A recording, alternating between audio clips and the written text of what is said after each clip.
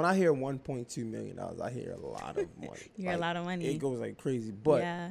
being a realtor, I'm pretty sure you've dealt with a lot of people that probably bought houses for $1 million, probably a lot of times. How easy is that to actually get when it comes to having a loan? Or not easy, or how hard or easy is it? It depends on your finances. So if you have that, and it's not just a high credit score with this one. Okay. So if you, of course, have a high credit score, that's great. But in terms of your saving, like how much money are you able to put down on the property? Are you able to just pull out $50K for a home? If you're not able to do that, you can't just purchase $1 million house because your credit score is 800.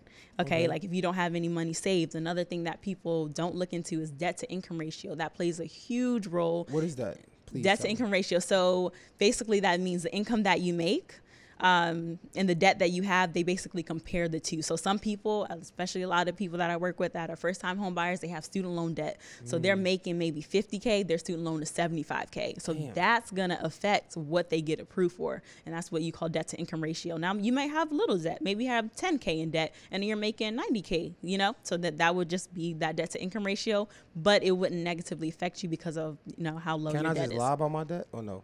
You can lie about your debt. So that will help me? Or? Oh, I thought you meant right now. I thought you were about to give me a scenario. No, Don't lie on your debt. No, I mean, you can't. You can't really lie on, because your loan officer is going to pull all your information. Okay. So one thing I will say about that, some people do lie about their debt, and then the loan officer pulls the information. They're like, what's going on? You said this, and this is what the numbers are looking like. So, just be honest. We're going to see it anyway. So on average, you're looking at, let's say, $1 million home, right?